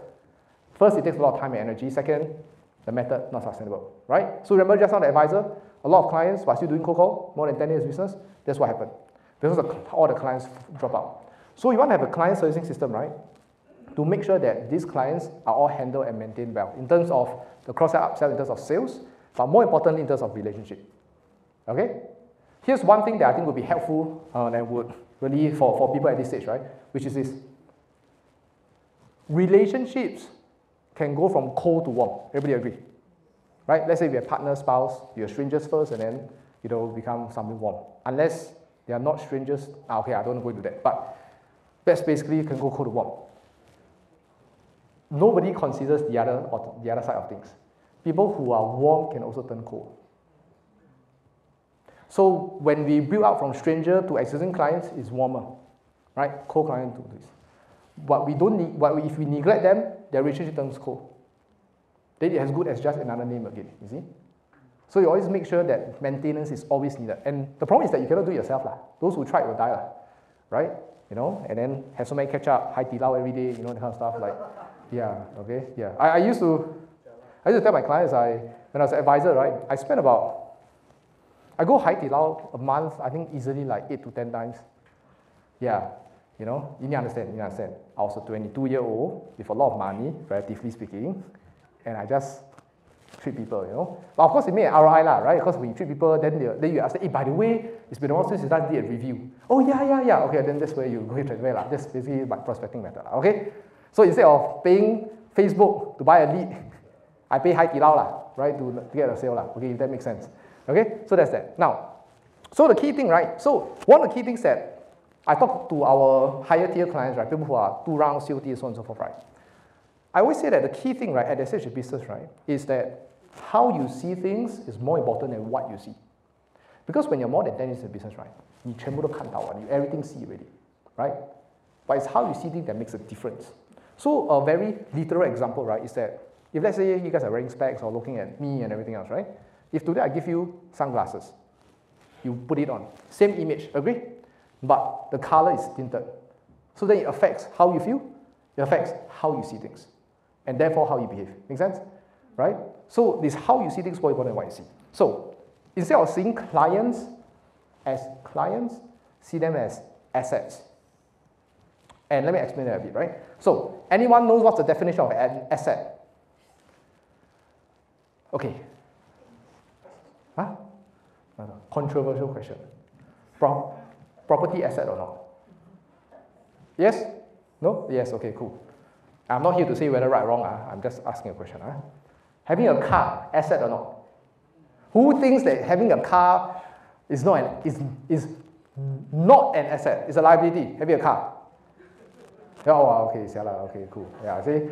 Yeah, okay. Okay, so see, Now, okay, I won't go into the deep thing, but if you're an accountant or whatever, right, an asset is also a liability, especially the loan, right, if you see the balance sheet. But anyways, the point is, whether something is an asset or not depends on this one definition, which is this.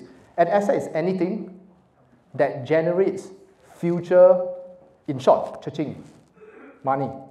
So a property is an asset if it either goes up in capital appreciation or number 2 gives you rental. Now let's talk about car. If you look at the accounting side of things and the Singaporean side of things, right, a car is a liability because you take out $500,000 loan. I don't know what's the COE now, right? But I know it was 100 over 1,000 at one point, right? I wanted to cry, but anyways, a car is only an asset if you use that vehicle to generate more money for you. So you might be thinking, how?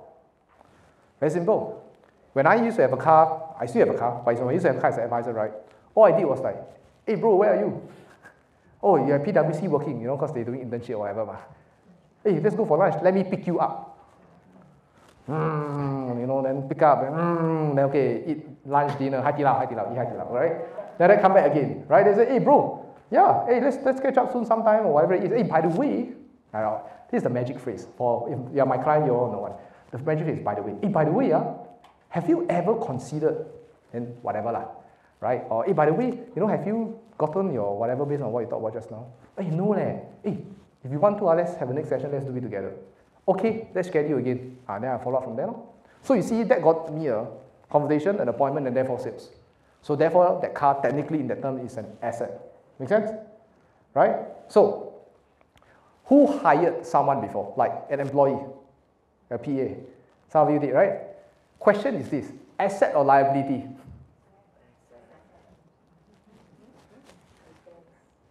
No. I agree it's an asset. But based on just now the reaction, doesn't seem like asset. Walao basket, waste my time, you F it up, now I need to do it. I need to do damage control, whatever, right? Then you, walao, need to pay you 1,000, 2,000 every month. You know that kind of thinking? Then the money feels like an expense, feels like a liability. Yeah, so again, it really depends on what the employee do, right? But the whole point is that when you hire, it's supposed to be an asset, because the asset buys you back time, right? So they can do more. Okay, so that's for clients, right? So basically, we have so many different types of assets that people talk about, but in our line of work, the biggest one we have is clients, right? So the key thing is you take care of these clients, which are assets, generate us more money, so that we can put in all the other blue color boxes that we talk about. Make sense? Okay? But if you don't have assets, then if you don't have clients, then you got a problem. Okay? So, I said, So, every client, of course, with more clients, there's 4 things you can do. 3 main things. Either you cross-sell, upsell, get referrals, or get testimonial. That's usually the 3 things you get of any single client. That's all. That's all, right? So that's that. So of course, you take care of them well, you increase the production, so on and so forth, right? So that's one way you see it. Now, the key thing is to systemize it. So systemize means what? Every time you close that person, you must know exactly how's the onboarding process like. Meaning to say, what's the text message that you send them right after they sign? Do you do policy delivery? If once you deliver a policy already, what do you say or do or ask? Do you have a catch up with them? Do you future pace and pre-frame them that in 3 weeks' time you're going to go back to them to talk about other areas of their planning? How many of us actually future pace our clients and say that every quarter this is what we do, this is how many times you go back, so on and so forth. Those things need to be done. And then you also want to have what? For some of you who got a broadcast list or Telegram channel or something? No? Some of you have, right? Yeah, we got to make sure that what's the cadence of the information, what's the cadence of the content, right? Because when you keep top of mind, all these things are super, super important, right? Because if you don't have it, what's going to happen is very simple. Every year, policy review, mooncake, okay, mooncake, right? Chinese New Year, some people bao ang bao, but bao the toto inside one, like bao ang bao, right? Yeah. Then what else? Birthday occasion, right? Oh, once in a blue moon of client appreciation, either by you or by agency. Agree? So that's more or less it. But that's not enough, right? So you want to have your own system, systemize it, and you get all of this. Okay? So, third solution, you need to amplify prospecting skills. So, at this stage, right, there's only 2 key things you can work towards. Number 1, right, is that you want to get CPR referrals. What is CPR? CPR is the same thing, right? Consistent, predictable, reliable. What do I mean by CPR referrals?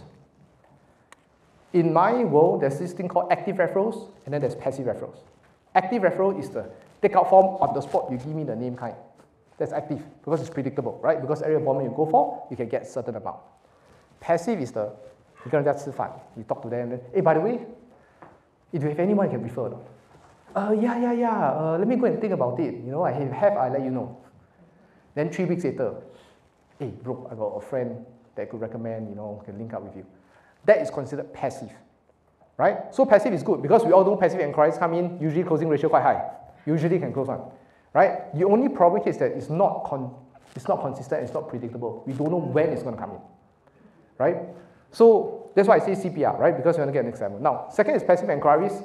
So this is where, right, historically speaking, in this industry, there's only 2 sources of passive income. Technically passive income, right? It's just a different source. Either from existing clients or from social media, either one. Best you can have 2, right? So usually when you're at this stage, existing clients usually could give you passive referrals already. The thing that's missing, okay, so usually a few of my clients are more than 10 years, so 10 years in the business. The key thing that's needed for them is social media.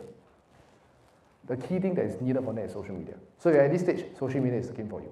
Now, if you are thinking, wow, but man, I don't want to put myself out there. I only post my granddaughter, you know, blah, blah, blah, blah, blah, right? I cannot keep up with the young folks who do content very well. You know, my aesthetic, I don't even know what is Canva, right? Or whatever it is, right? Don't worry. You want to hear this blue ocean if you are in this stage? Or especially for even my seasoned advisors, this is a blue ocean, 100%. Think about it this way, okay? This is my top secret. Here's the thing, if you are a young advisor right now, when I say young, I'm not talking about years of experience, but maybe you are in your 20s, maybe early 30s. Social media, everybody using social media, correct? Posts a whole lot of things. If you look from a ocean strategy, this is technically a red ocean. Because everybody is using it, everybody is posting. Therefore, to stand out, your quality of the content needs to be better than most. That's if you are, you know, your 20s, 30s. Now, if you are in your late 30s, 40s, or even 50s, social media is a blue ocean. How we know? Very simple. How many of you over here who are colleagues with other people who in their 40s, 50s, 60s uses social media and post a lot to get customers? How, like often or like very rare? Very rare, right? What does this mean? It means that the people around 40s, 50s, 60s who are prospects don't see these kind of things. So even if you post one thing, it's a big opportunity. Because they never see advisor do this. Imagine that you start posting about your father, your mother, your family, or whatever it is. You start posting about CPF changes. Recently got what? SA, right? Change everything. You start posting about all these things, right? It'll get you way more results as compared to someone who's younger. 100%. Don't, if you guys are looking at me like, really, man? Yeah, I got shocked also. Yeah, I got shocked also. Helping, this guy. And I was like, yeah, that's how he did MDRT in 3 months. Because he just get passive inquiries within like few weeks. Because nobody else does it. Okay? So that's really for number 3, right? So this is how I amplify. Now, for 4, enhancing sales skill sets. Okay, this is where, ladies and gentlemen, I would recommend. Okay, recommend is a strong word. I would suggest. This is where asset planning, big case, closing, that kind of stuff, this is where it comes in. This is where you need it. It's not even a good to have. This is where you need it. Right? Because remember, sustainability in terms of time energy method, correct? So, big case, buys back all your time, buys back energy, right? And you change the method. You don't need to cross-sell, upsell, product bundling, so on. So, estate planning, wheels, right? That's another one, so on and so forth. So, that's where people do very well, right? So, mistakes. Okay, this one, sad story, okay, sad situation. But if you're at this stage, the biggest mistake, right, is you will keep grinding and working hard. What I mean. In human nature, right, if you look at when we first started, right, until 10 over years, right, what has gotten us here is we keep doing. Do, pack the schedule, do as much as possible. But the problem is that once you hit a cap of capacity to work, time and energy, you have to change the way that you do things, meaning say, right, thinking becomes more important than doing. Right? But we always default to doing because doing is something that we're familiar with. But thinking isn't. Right? So that's why when you're going up the level, there's a saying that from our mentors, right, which is at each level that you're going up to, the rules of the game change. The rules of the game change. A simple example would be this. If you're a corporate worker right now, earning 3, 4, 5, 6K, 7K a month, if you want to have more money other than investing whatsoever, right, one of the things that people tend to think is that I need to reduce my expenses, correct? Cut expenses, cut. They do it because they cannot increase their income just like that. But when you join in this industry, the rules change. It's not about cutting only. It's about expanding how much income you can earn. Why I say this is because if you are trying to save money, do we agree you need to track, manage, track whatever, and then reduce the expense? Time and energy, correct? Why don't you put the same time and energy to earning one more case, one more shield, one more life plan? You say, wow, effort. That's the truth, right? So the rules of the game change. And if we don't adapt and adopt to the rules, we always get stuck. So at this level, right, it's not about doing anymore, it's about thinking and strategizing, right? So that's that. Okay, so usually I lead to burnout, end up taking a sabbatical. This one, interesting. I have this, let's just call him an acquaintance. He's a director, does his own sales, small team, does TOT, right? He did TOT that year, and we were having a chat. And I was like, hey bro, so what are you going to do next year, right? Are you going to do TOT again, yada yada? And then he just looked at me and he said like, maybe, right? And during that conversation, this exact same problem happened, which is he was working and grinding a lot. Second, right, his existing clients dried up. Because in the attempt to hit the COT, he whacked everything. He's about 18 years in the business, right? 40 plus, ex-army regular, something like that, right? So that's that. Come the next year, texted him. Sup man, how are you? Blah, blah, blah. So how? You know, this year you're running for whatever. Make a guess what was his reply. Anyone? Yeah, he was taking a sabbatical. Right? And re-strategize because he ran out of people to sell. That makes sense? So this is where the problem lies, okay? So that's a mistake. Number one, doing overthinking, like I mentioned, right? What got you here won't get you there, okay? So that's kind of things. Okay, now, at this stage, this is one of the key, so simple, but so profound. Now, anyone want to fill in the blanks? This is a what business? Generally speaking, people will just say, like, it's a people business, right? You know, talk to people, blah, blah, blah. Now, if this is a people business, the problem at this stage, right, is that most people flip it the other way around. Their methods are businesses than people. Right? So you think about it. What is business first than people? You should really go and ask. That's why Project 100 doesn't work out well for too long. Because you keep going to talk about business first. Can I get something? Can I ask something? Can you give me something? Then you care about the relationship. If this person buy, give you chance, then you give friend. This person say no thank you, F you, then after you off. Follow up 3 years later, right? So this is where business comes first, then people. This is an example of it, right? Simply existing clients, businesses, but every year keep doing policy review, right? When's the last time you actually catch up without talking about business? Right? When I talk about this, it's silence. And the reason for this, right, why people can't seem to overcome this is because when you go for catch-ups with people, the thing in our mind, the question in our mind is that, what's the instant ROI of this? You catch up with someone, you might not lead to a sale, agree? So you ask yourself, catch up for what? Yeah, exactly, right? Yeah, correct. So you catch up, we put the people, so you need to understand, right? When we say it's a people business, right, you need to understand, there are two words. There's people and then there's business. There are some advisors only care about people.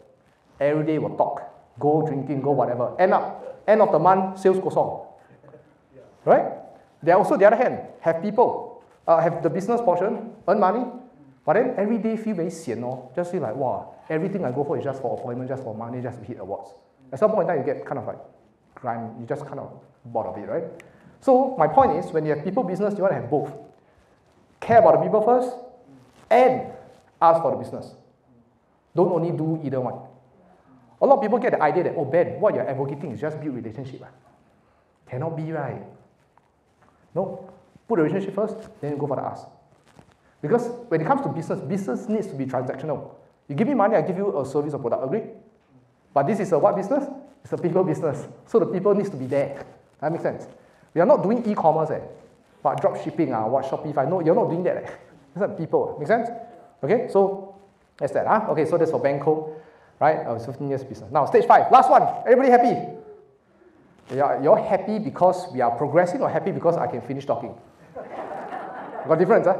Okay, cool. So hopefully it's because we are progressing, okay? Last one. This one, very rare, very, very rare. TOT is top how many percent? Top 1? Top 1? 5? Huh? 1, Yeah, top 1%, right? Yeah. Okay, so now this one, this model stage, exclude, if you do, okay, I won't say exclude, this stage is a bit, I was about to say a bit grey, that's not a correct word. A bit like general, meaning to say, right, that you can do so many things, right, but there's a few key frameworks. So stage 5, right, you're earning 16 to anywhere 50K a month, right? If you're thinking who earns 50K a month, ask those people who do overseas market, right? 1 year, 5 million premium, you know, anyone? Did G have? Right, big case, have, right? Sure have, right? You know, the main problem is stagnation, and usually, right, and then the main outcome is to be a business. You know, you have to see it that way. So, I mentioned FYC, blah, blah, blah. Okay, so usually, a lot of years in the business, unless, again, you're up and rising, you exhausted a lot of ways to generate more production, and you just basically hit a ceiling. That's the summary of it. Now, word of mouth here is very important. Like, word of mouth here is very important at this stage. You need people to actively be your quote-unquote, our term is called COI, right? You need people, you need to have COIs planted, right? So what is COI? The way I look at COI is very simple. A COI is like your recruit, but not RNF. Agree? Right? This person will go and prospect for you, right? Advocate, right? Also get a certain amount of money, so on and so forth. You need a lot of this, right? If not, or the next thing that most people do will go out management, right? Go out management, then you have a lot of COIs, right? Okay, so now the funny thing is, right, at this stage, right, it's only two things. First, you need to close bigger cases. Number two, your biggest value, right, is not closing small plans anymore. So that's where like the game changes, right? And you realize the third point, it goes into specialization. Now, I have a friend who did almost TOT, specialized in investments. Some of you might know him. He got a website. It's called Money Maverick. Anyone here before? No? No? Okay, cool. His name is called Luke, right? So basically, only do investments, only. Right? Small, big, everything also take, right? So that's for specialization. Right? Main problem is stagnation. Main outcome is build a business, right? So you need to retain and keeping clients. So at this stage, right, it's no longer hiring PA only. You need to hire para planners. Must have. Right? So for who here is a producer / achiever, like producing, and don't want to go to management? Don't want. Don't want, raise your hand if you don't want to go management. Okay, good. Okay, so if you don't go management, everybody thinks go management means build team, correct or not? Then you take care of the xiao gua, and then they come and cry to you, and then you know.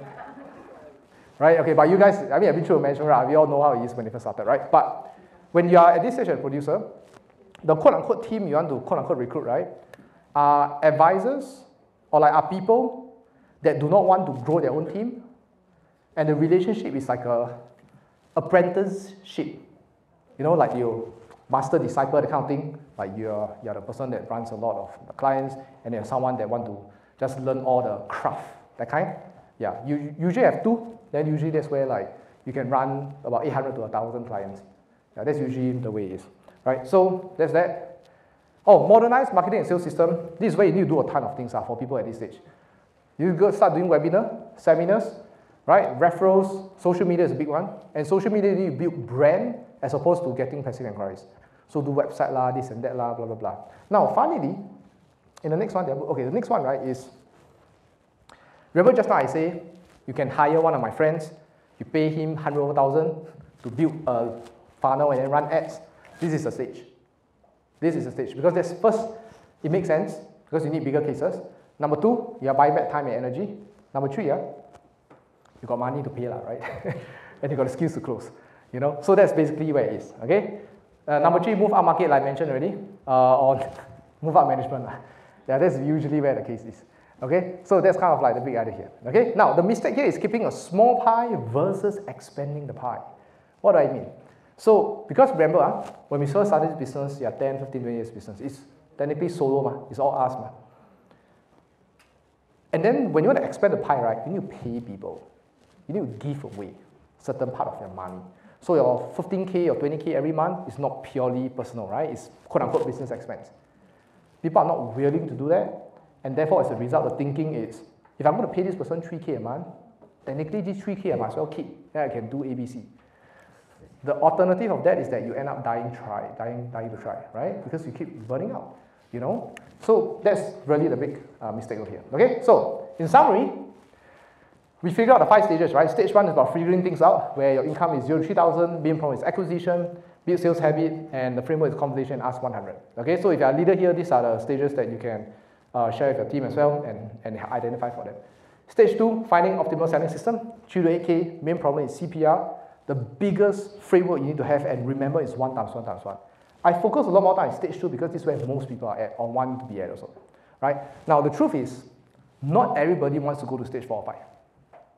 Some of us, depending on life stages, are happy with 10 a month, 8 a month, spending time with kids, so on and so forth, right? And I think in the light of that, life is not only about earning money, accolades, and hitting awards, IDA, MDR, TCOD. I think it's about living a fulfilling life as well, right? So by sharing all this, I don't mean to say that you must follow these stages, but rather you can stop at the stage that you want and get it and live your life, right? So stage 3, rolling the snowball, right? 8 to 10K, efficiency and effectiveness. This is the one that nobody likes. That's why not a lot of people there. Agree? Right? Because you need to do the tracking, management, and everything else, right? Number 4, create reoccurring system. 10 to 6K, sustainability, leverage, scaling the advisor. So one point I forget to mention just now is this. In this stage, we talk about all the system stuff, right? Hire people, yada yada. Why I say scaling the advisor is because the business or your production can never outgrow yourself. It can never outgrow yourself. So if you choose to think in a certain manner, your production or output will be in that certain manner also. Right? So there's a saying that one of my mentors tell me, and I love it a lot, which is, we set goals not because of the goal that we can achieve, but because of the person that we become. Right? Why do we set more goals? Why do we set a higher one after another? Because we want to develop ourselves to becoming that kind of person. Sadly, in this day and age, in some of this industry, like I said, I've spoken to so many people, advisors, right? A week, we get about, I do about 15 to 18 different advisor and leaders call, right? Sadly, there are some people who are MDRT, but not MDRT individual, meaning say, got award, 没有料, no substance. Some of you know what I'm trying to say. You talk to them, you're like, this person MDRT. You're also like question mark, right? I say laughing, okay? So you guys know what I mean, right? So just that, okay? Then stage 5, renovate and repeat. Okay, so basically guys, this is the roadmap that you can follow from where you are right now to 30, 40, 50K plus a month.